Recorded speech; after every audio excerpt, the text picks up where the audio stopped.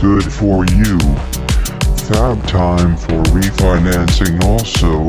If you wanted psychically influence your artificial thought into your bird brain. The virus which was so last year and am over it this summer with more than just vacationers coming. We shall see prices for staples skyrocket. In fact, I'd even recommend investing in more if you have the capital. Trust me, I don't know. I'm no flamboyant savant, but my Boston condo went from 180k purchase to 680k reselling. Yeah, so many breeders. And it was a very good investment location. Then to black, a black so black it's ghetto. Circus freaks.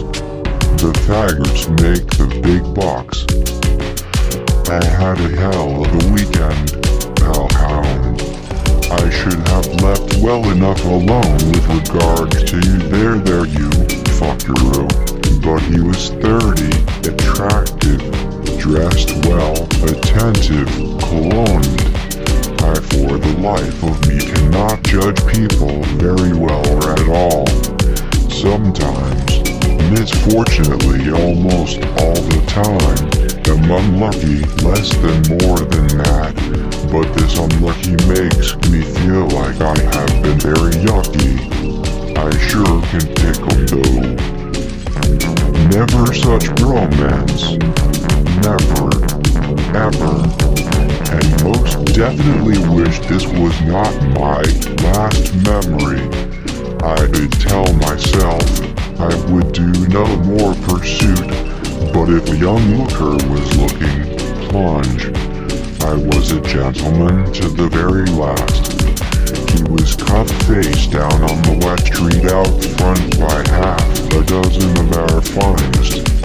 Gentlemen, get bruises, and prepared in strength and locks. Not the first hot young crazy to break down my door. My social skills are apathetic at best, bitter at life, in general waiting, a subatomic disaster. I must seem like a very sleazy mark with a solar-powered tirade come a-brewing.